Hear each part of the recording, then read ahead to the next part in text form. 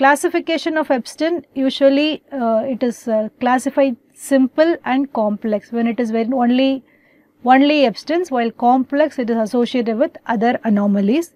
But other precise classification include Carpentier classification and Cellar-Major classification.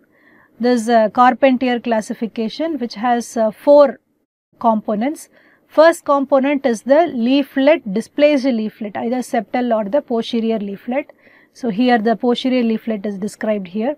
So the displacement is mild, moderate, severe, or it is extremely severe. That is, it is impregnated into the ventricular myocardium. So this is the first component.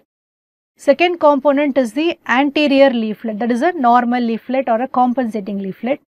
So the anterior leaflet, 2 things. One is the attachment or morphology and mobility. Here it is normally attached to cardiac and papillary muscles. So normal attachment, normal morphology, normal mobility. Here it is abnormal attachment, because you can see the papillary muscle is shifted away.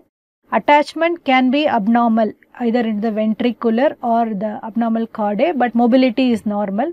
Here there are adhesions with the ventricular myocardium and the mobility. You can see it is buckling here. Mobility also is restricted. Here it is severely adhered to the ventricular myocardial wall. Third component is the atrialized portion of the ventricle, which is the major prognostic criteria. More the atrialized portion of ventricle, more the risk of mortality with or without surgery.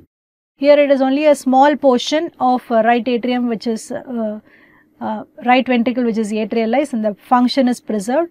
Here there is a moderate portion but preserved function. It is very large and mildly depressed function. It is huge. Most of the ventricle is atrialized. The RV is only a smaller portion or even non-existent, only the infundibular portion. Here it is completely atrialized. The fourth component, very important component, is the functional right ventricle, which is almost normal with the preserved function, or reduced with preserved function, reduced with depressed function, or only the infundibulum is functional right ventricle with the depressed function. So the 4 components, only right sided components: right atrium, atrialized portion of the right atrium, right ventricle, function and size, the septal or posterior tricuspid leaflet, anterior tricuspid leaflet, morphology, attachment and mobility.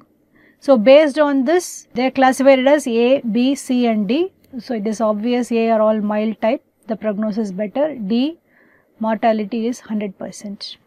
The other classification system is the Cellar-Major scoring system. There is a Great Ormond Street scoring of neonates with Ebstein's anomaly. So the calculated area, the right atrial area, the right atrium include the true right atrium and the atrialized portion of the ventricle, divided by the other 3, LA, LV and the functional right ventricle. So the grade 1 is less than 0.5, grade 2 0.5 to 1, 1 to 1.5, more than 1.5. So the right atrium and the atrialized portion of the right ventricle is 1.5 times more than the other 3 chambers, which is a poor prognostic criteria. We will see a score called SAS score, which is a surgical scoring system, which has the maximum score of 10. So this score more than 1 is included as one of the score, the severity score, which increases the mortality to 90% after surgery. So this is how by echo. So it is only the area. By echo we can calculate the area of the right atrium, which is both the right atrium and the atrialized portion of the right ventricle, divided by the other 3 chambers.